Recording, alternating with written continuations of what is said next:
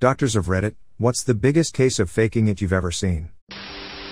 30-year-old woman came to the ED with such excruciating belly pain, paralyzed, oh god it hurts when you press there, must have oxycodone now. ED doc said if she can get out of the ED bed and do 20 jumping jacks, we can give her the oxy. She did 20 jumping jacks, then got kicked out of the ED.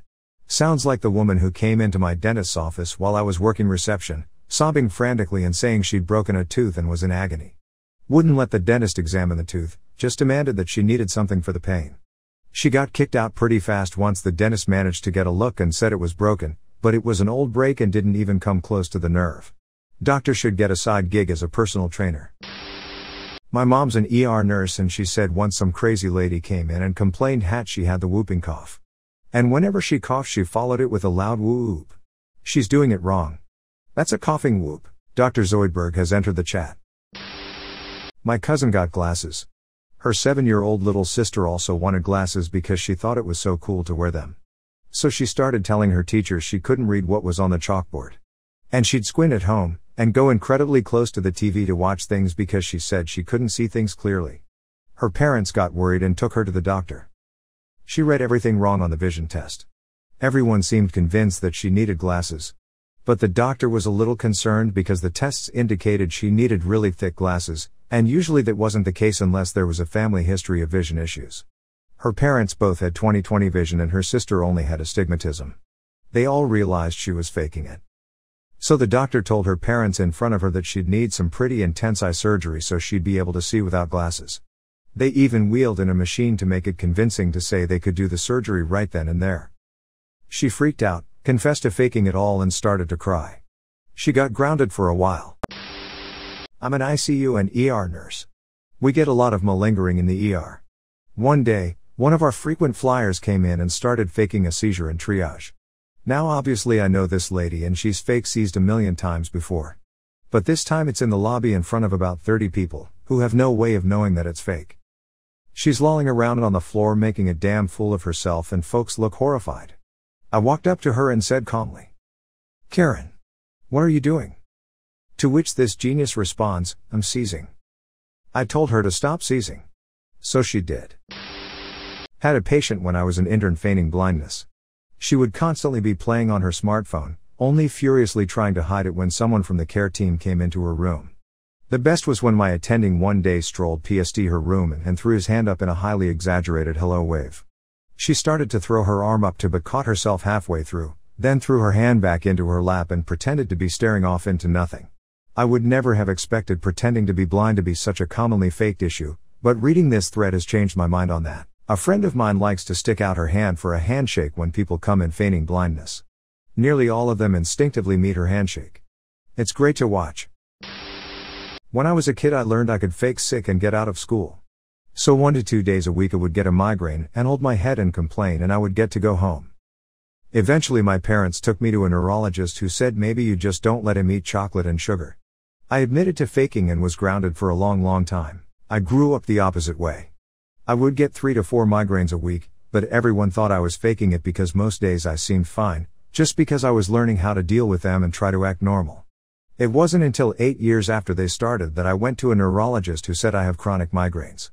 Which I dealt with unmedicated for 16 years. Now I'm on medication. I feel like my childhood was wasted. Ophthalmology technician. People pretend to be blind all the time. Go to check their eye pressure with a ton open, a device you poke them directly into the eye with, and they go, "What the fuck is that thing?" When I worked family practice admin, the clinic I was working in was A, in the country, and B, had been passed along through various doctors over the years, starting from about 1960. Holy God, the old tonometer they had looked like something from the Middle Ages, and the general opinion of the clinic was that it doesn't get used anymore. It was like a museum. The previous doc never got rid of anything, so you had drawers filled with metal aniscopes and things. When I was a kid, I would plan my sick days way ahead of time. Had an old thermos that I would pour leftover milk, meat, whatever. Leave it on the windowsill in my bedroom, just letting it fester for a month. Of course the thermos was closed so no smells escaped.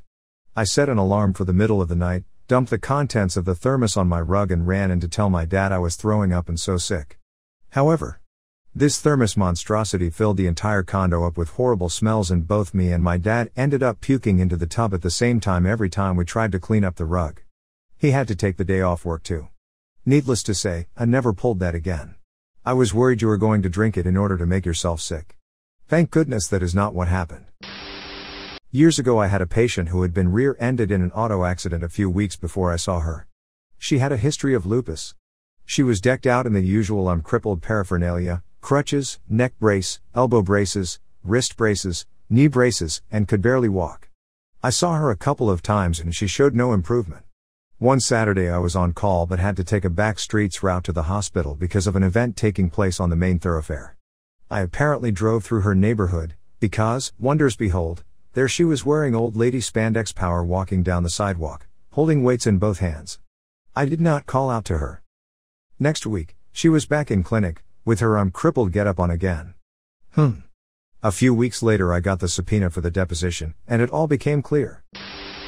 No doctor, but a funny story from work a couple years ago. Guy calls in sick for around 8 days, says on the phone he is really sick.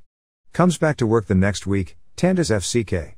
This dude hands a medical slip to the manager written in Spanish. On the slip there is an official seal from some random Cuban clinic. Guy walks over to B with a grin on his face saying, "Yeah, I'm probably fired." He was fired. Not a doctor but a nurse once had a patient having a seizure. The other ER nurse and I knew she was faking it. He said as much. She suddenly stopped seizing, miraculously, looked straight at him and yelled, "Shut up, fat boy." He and I laughed so hard. He, the other nurse, was referred to as such, fat boy, for a few months after that. At least she wasn't having a seizure smile. My mom was an emergency room nurse. Years ago they brought a prisoner from the local pen in who seemed to be unconscious. The guards were suspicious that he was faking it. They checked his vitals and everything seemed to be okay. The attending doctor tried poking him in the foot with something pointy, nothing. Then he got an idea. They took a rubber hose and inserted it in the back of his throat as if they were intubating him. That did the trick. He sat up very quickly, coughing and gagging. Sorta along the same idea. Working at a pharmacy we saw a guy come in to try and get a refill on some pain meds that had no refill.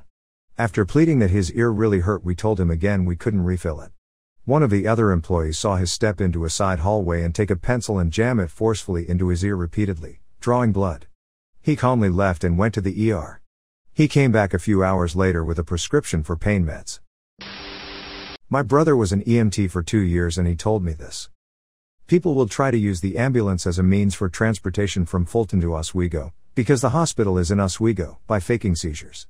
Sometimes when the head EMT guy was feeling fun and knew that the person was faking, he'd say something like, "Man, it's weird that he's having seizures but not peeing himself." Apparently the person would kind of snap out of it for a second, weigh up the repercussions, then either pee themselves or stop faking. I thought that was hilarious.